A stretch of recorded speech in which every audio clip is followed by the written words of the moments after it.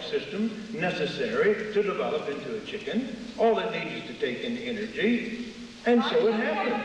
But, you see, it's programmed to do that. It has the machinery to do that, just like a green plant. A green plant can absorb carbon dioxide and nitrogen. It can absorb water and phosphorus, sulfur, and so forth, and convert that into a very complicated thing.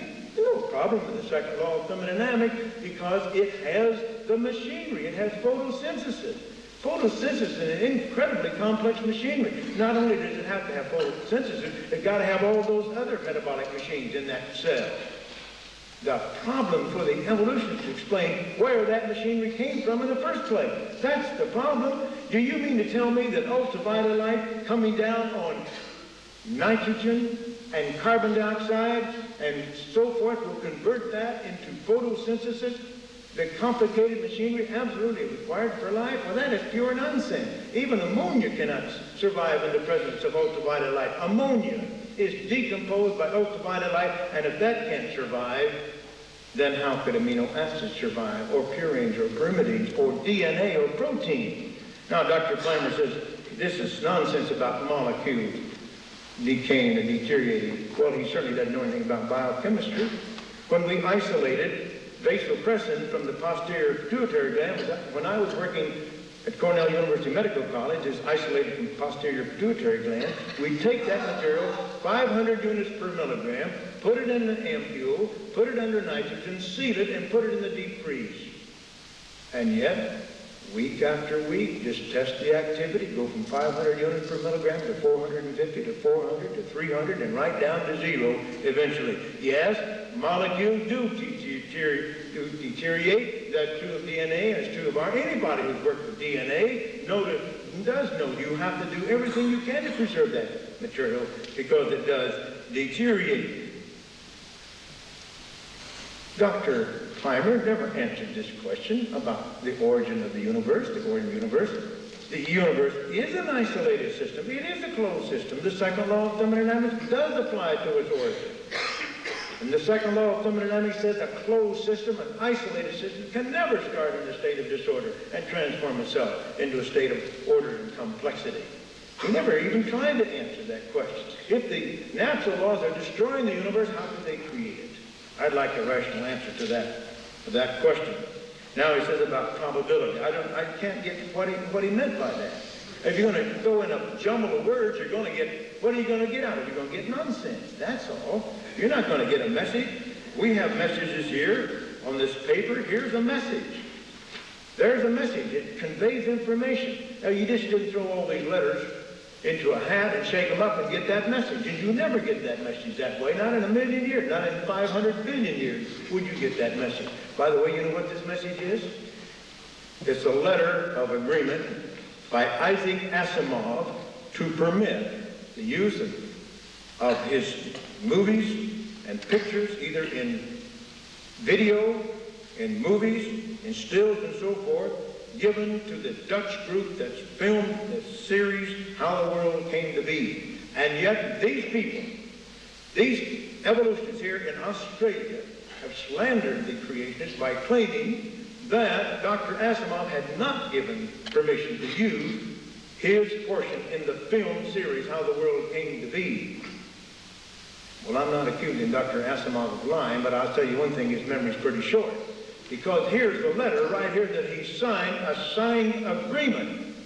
Now to accuse creationists of using that film material against his will and without his permission is a slanderous untruth. It is not true. They did have permission.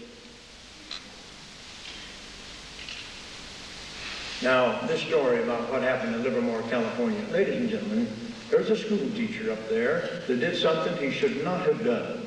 Something that none of the creation scientists would have wanted him to do because he used books that were not written for use in public schools. The Institute for Creation Research, for example, has published books devoid of any reference to the Bible or the book of Genesis or religious literature of any kind designed for use in public schools. That teacher purchased books that were published specifically for use in Christian schools. And therefore, he violated school policy and he's reprimanded for it. And none of us would have defended it. And it has nothing to do with what we're trying to put in the public schools. We don't want to put religion in the public schools. We don't want to teach Genesis in the public schools. First of all, we wouldn't like the way most of the teachers would teach it. And in the United States, I know you don't have that law here, but in the United States, you can't do that under the present interpretation of the courts. And so we have no intention to do that. Look, they accuse us. Are they accusing us of being censors or book burners or something like that? That's sheer nonsense. In the United States, 86% of the American people want creation taught in the public schools. Only 8% wants evolution only. 6% had no opinion. All right, 86% to 8. What's happened? They can only teach evolution. Is that democracy? Is that academic freedom? All we want is the scientific evidence. That's what we want taught, the kind of evidence that I presented tonight. Now, if somebody wants to try to refute it, if one wants to talk against it, that's fine. Let's have our arguments and our case and our scientific evidence, let them have theirs, and then let the students decide for themselves. I think you students are intelligent enough to make a careful decision. I think you can weigh the evidence. I don't think you have to be subjected to brainwashing by people who consider themselves to be the intellectual elite, the possessors of the sole truth, and therefore they must protect the students from error. I don't think that's true at all. Now, this claim about the Creation Science Foundation, $92,000, it just disappeared. You see, the implication is clear that somebody in that foundation absconded with those funds. Let me tell you, they had some reserve funds which they invested at the advice of some investment firm, and the rascal in the firm absconded with the funds. So let me tell you this. Let me tell you this. Recently, in the United States, E.F. Hutton had invested $40 million in an investment firm, and somebody in that firm absconded with all that money, including millions of dollars that belonged to other people. Now, are you going to accuse E.F. Hutton of being a bunch of crooks or something like that? Listen, the Institute for Creation Research, we have reserve funds too. We're not going to put that under the carpet. We're not going to hide it. We are going to invest it somewhere to give us a return. Now, of course, if you want to be absolutely safe, you put it in insured bonds or something like that. But sometimes there are people you trust who promise you a good return, and you invest your money and you lose it sometime. But to accuse the creationist of being somehow guilty of fraud or thievery or something like that is downright shameful. Now, these things about the proteins. I made a statement, verbal statement, never published it, never put it in print, that the albumin of humans are more similar to that of frogs than that of chimps, or at least as similar. The statement that I was repeating was made by Dr. Garnis Curtis, an evolutionist. He made that in a lecture I heard at the University of California at Davis a number of years ago. I accepted it. He certainly did not. If there was a joke on anybody, it was on the people who were using proteins to date. He's a radiochronologist. He was trying to put down this idea of using proteins to date things because he believed in geochronology. And so if there's a joke on anybody, it was on the people who used this protein. And I used that. And then people say it's not true, and then they say that I've somehow lied about it or something like that.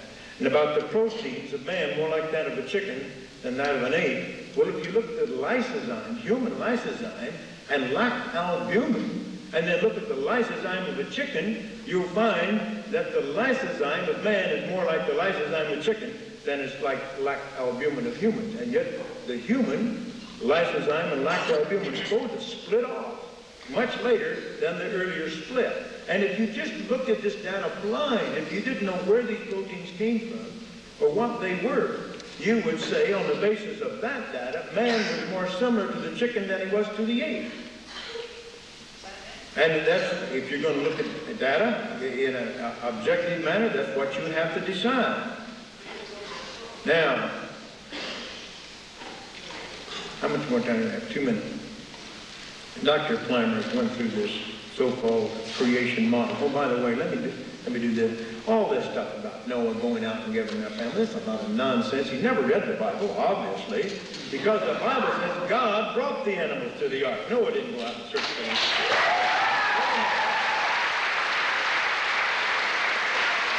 Furthermore, if you read the Bible, he said that the Bible says only those land-dwelling, air-breathing creatures had to go on the ark, and there's only about 20,000 such species today, not 4 million. And so what he's talked about is simply a lot of nonsense. Now, here's an article that appeared in the Australian Science Teacher's Journal, May of 1986, on page 37, by a science teacher, an Australian science teacher. The abstract reads as follows. The evolution versus creation debate has come to Australia. Some evolutionists contend that creationism is pseudoscience because creationists introduced a supernatural being into science. From the standpoint of the philosophy of science, this view is erroneous.